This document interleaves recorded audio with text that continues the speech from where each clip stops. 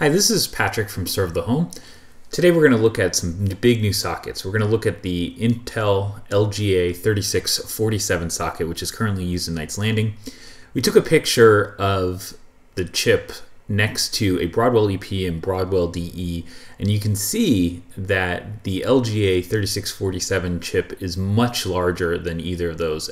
So how big is this socket? Well, we took the Broadwell-EP chip, which is an E5 2698 V4, and put it over the LGA 3647 socket. You can see that it is completely dwarfed by the size of these new chips.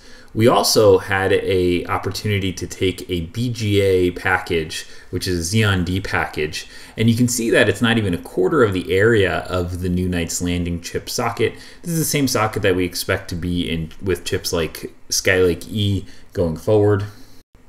We took a quick overview shot of the socket while we were in the data center.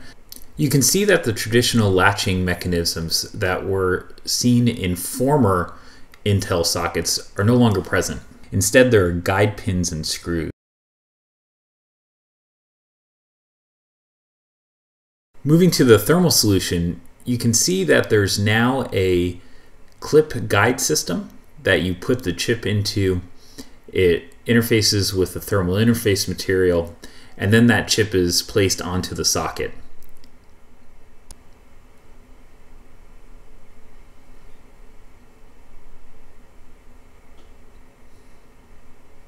Here you can see that we're aligning the thermal solution to the guide pins.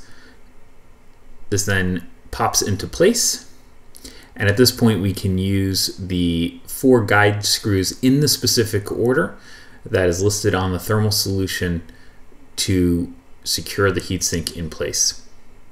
Working with LGA 3647 has certainly shown us the need for this.